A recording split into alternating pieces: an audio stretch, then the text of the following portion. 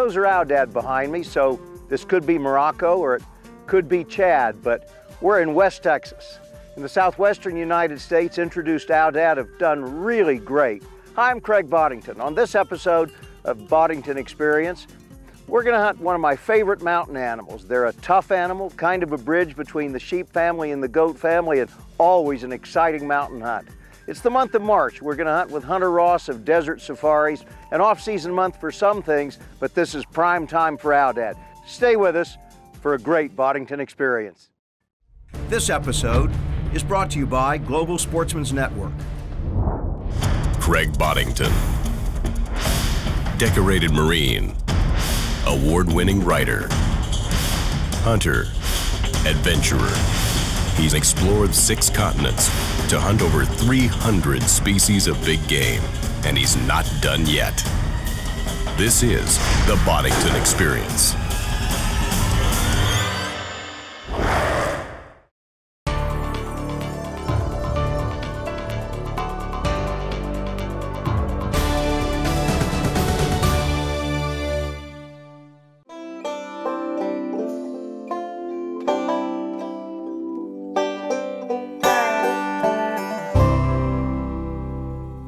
We're here on the Tascatau Mesa. Now this is a kind of country that's between the Davis Mountains and the Chinati Mountains to the south, and it's really good Aoudad country with Hunter Ross of Desert Safaris. Hunter, it's been a while since we've hunted together. Welcome, sir. Glad to have you back as always. Good to be here.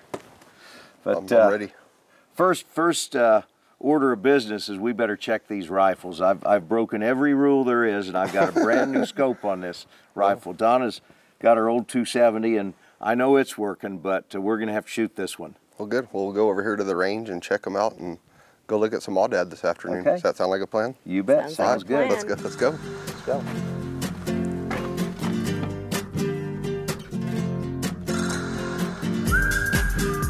Craig, what are we shooting today? Well, this is the LAW, Legendary Arms Works Model 704 that's in 300 Win Mag. I've been shooting it all season, and I really love the rifle, but I've just put a brand new scope on it. This is a Leupold VX6, but this is a new one, 3-18. What kind of Hornady load are we shooting, Craig? Well, this is at Superformance, which is a really fast load. I've been getting good accuracy. This is a 180 grain SST.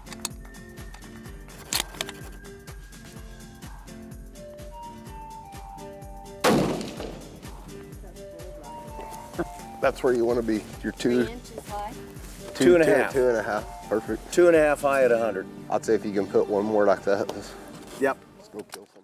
When you go on an outfitted hunt, you're betting more than just your hard-earned cash. You're betting your vacation time, your safety, and your hunting dreams. You've got to get it right. There's a lot of ways to find a good outfitter, but a simple way is to go on my website, CraigBoddington.com, and take a look at our Craig Boddington Endorsed Outfitter program. Go on the website and you hook up directly with the outfitter. It's based on 40 years of hunting experience worldwide. My program's a group of outfitters that I believe in, and they believe in me. Hey, I know a good outfitter.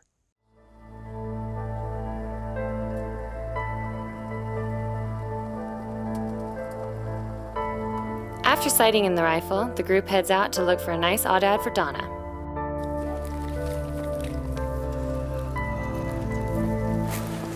See where the saddle is right there? Right, and there's a big ram's dinner right there. And there's 2 ewes right above him. See him walking? Yeah.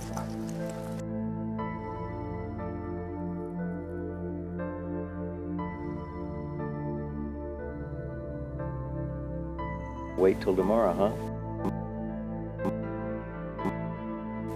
I say we go in there. They're going to bed right on that face right there, and I think that way we're not having to make a rush decision and try to do something we don't want to do in a hurry. We need time, because if we rush it, we're going to bust that herd. There's too many of them. You'll see as we get over there tomorrow, but that canyon it's enormous. I mean, that gorge down in there, I mean, it's 1,500 foot drop straight down, and they're pretty content and they're just feeding. So I say let's just leave them in there. Okay.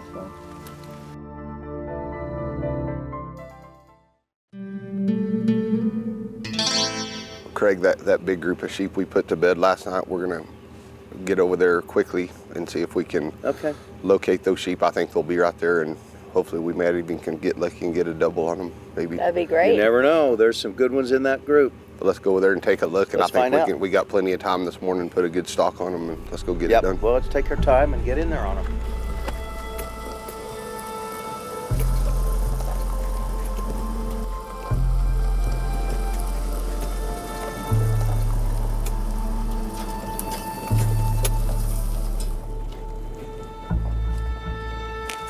Craig, the sheep are right where we left them last night.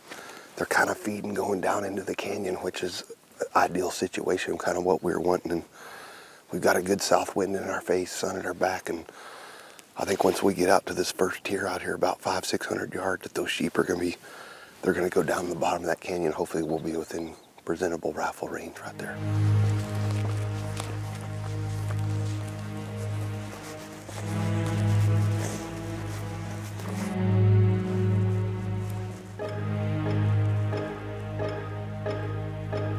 That's just a big old lone ram by himself. That's a different sheep.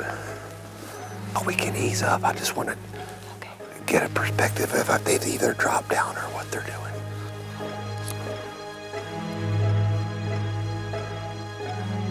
Those other rams, they gotta be right here close. They didn't just up and leave all these animals.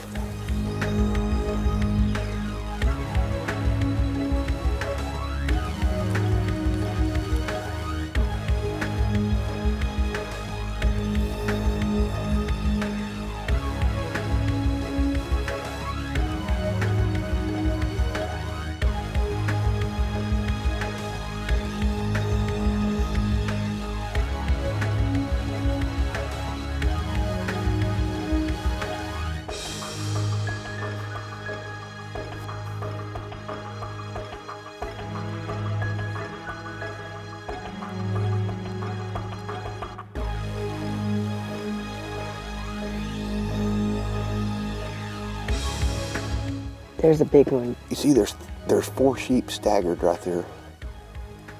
The one walking out, the one that just walked out right there. He's the huge. We get over there. We're gonna have to go all the way back to the headquarters, and there's a road coming down by the front gate that will access us on this side of the canyon, and I can drive out and then we can just walk this whole point. You know, we're coming out, it's gonna be like walking on top of this. Okay.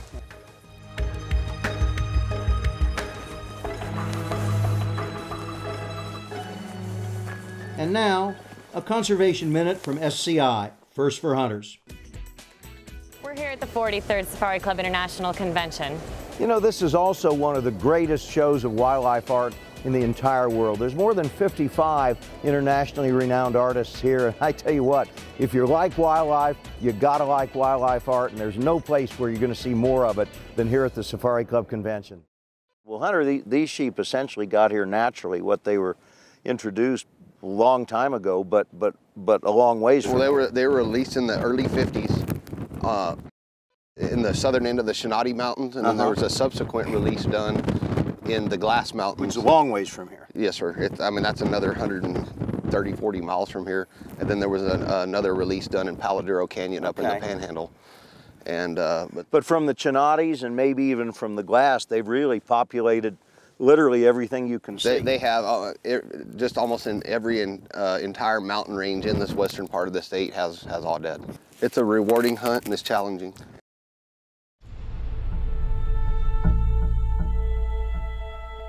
They spotted some rams but couldn't get past the cliffs below. They decided to get a better angle.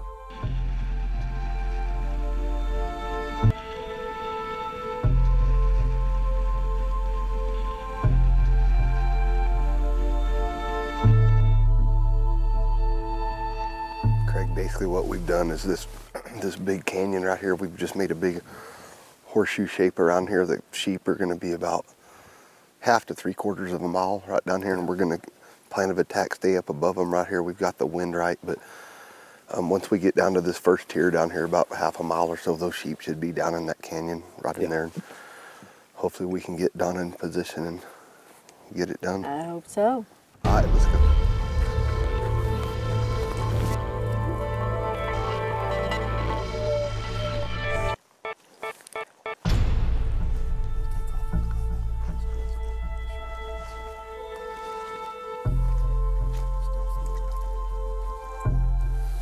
We'll we'll take off and go right down here to this greasewood, the short green stuff right on the top, and then we'll just get in the stealth mode right there and just be peeking over the edge, and I think we'll pick them up right there.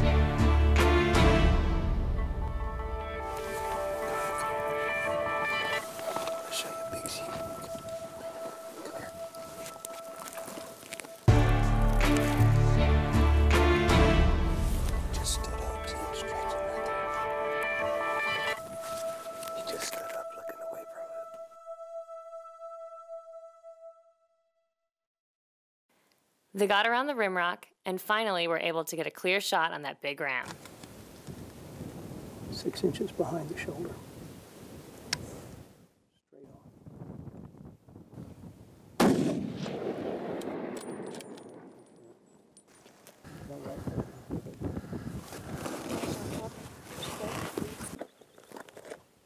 Looks like a clean miss. Well, Hunter, you did a great job of getting us on them. Unfortunately, I missed. Hey, so it happens. If you hunt enough, it happens. Gonna have to keep looking. Well, That's pretty hard when they're all balled up like that. There's an awful lot of pressure builds. Why don't we just find a bigger one? All right. This We is got practice. about half an hour walk to the truck, so we'll head that direction and go find Sounds some more. good.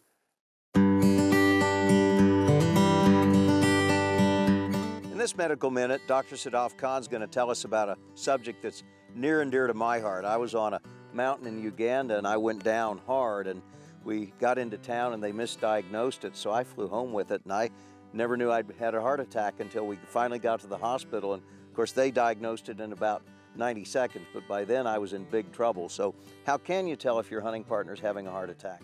Well, heart attacks, or what we call acute coronary syndrome, they're very important issues in any situation, but especially in the hunting world.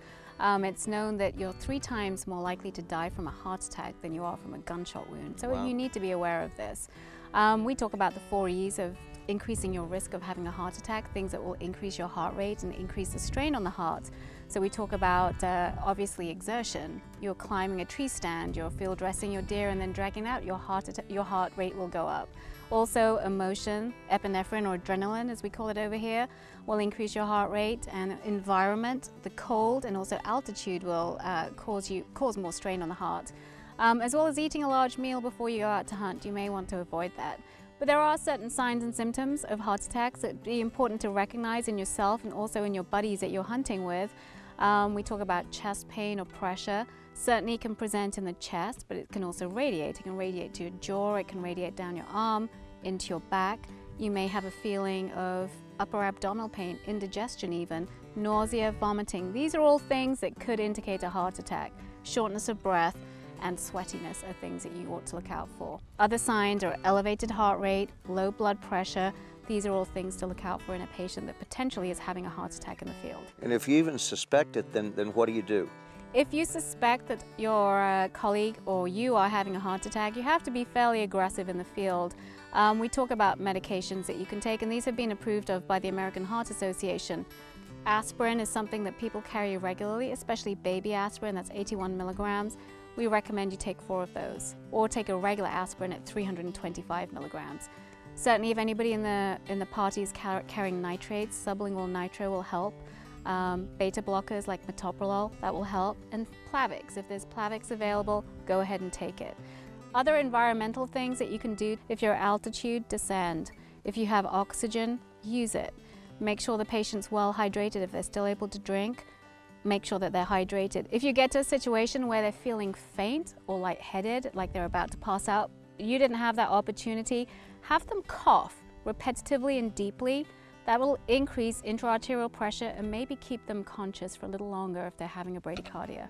Those are all things that you can do, but the definitive treatment obviously is to get them out of the field, evacuate them as soon as possible, and get them to a treatment center where they can undergo testing and, if needed, reperfusion therapy such as stenting or angioplasty, because even 36 hours after a heart attack, that will reduce your complications and could save your life. I was there, but they misdiagnosed it. That was unfortunate, but I'm glad you survived that episode. So am I. I'm Dr. Sadaf Khan. I want you to enjoy the outdoors safely, and I want you to take your Global Rescue Card with you.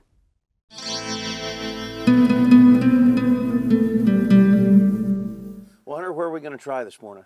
We're going to go up through the middle canyon of the ranch here and access the rim back over here on the east side of us, and we're going to get up there and do some walking and glassing and work some of those cuts out and some of those big draws and canyons, and hopefully we can pick up some of these big rams in there. Okay, that sounds good. That sound like a plan? Yeah, let's try it. Let's do it.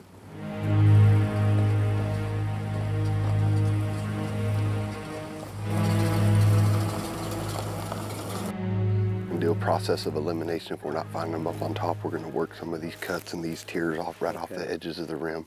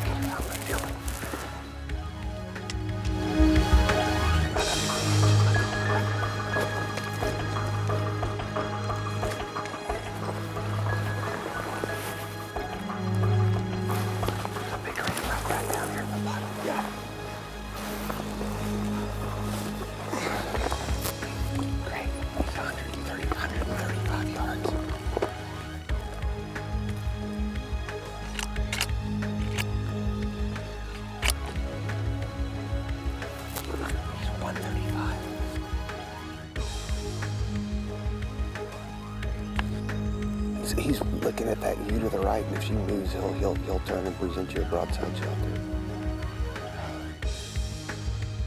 Okay, there he goes.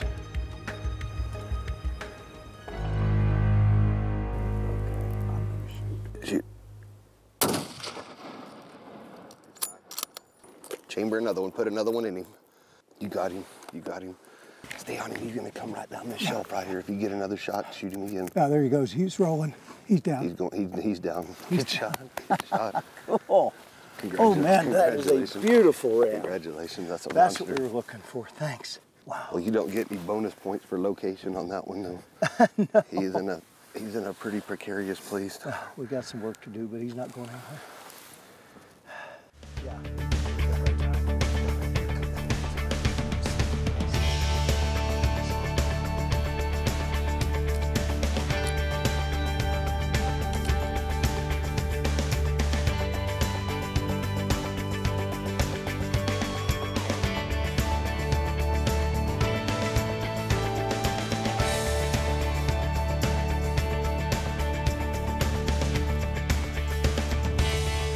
My goodness, look at this ram.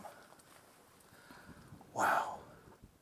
Hunter, we've seen more big rams than I've ever seen the last couple of days, but when you saw this guy, you just said shoot him. What do you see? Because for me, and I've hunted them a lot, gee, they look a lot alike. They do, but he's just got that old man look to him. I mean, he's got his ear cartilage is busted here. He's got those big lacerations and scars on him. I mean, look at the big chunk taken out of his horn. He's really, really a superior sheep. One thing unusual about him is usually they have that black stripe running down his back, and he doesn't have it, which is very unusual. But he's got 9 annuli growth rings on him, plus his lamb tip, so he's 10-year-old ram. I mean, he's ancient old warrior. Yeah, he's seen some tough years. Tremendous beard and chaps on him. He's a great ram, great sheep. Beautiful ram. That's made an excellent shot on him. And well, thanks. It was nice and close, and for sure, that's what we were looking for. It paid off. Well done. Good shooting.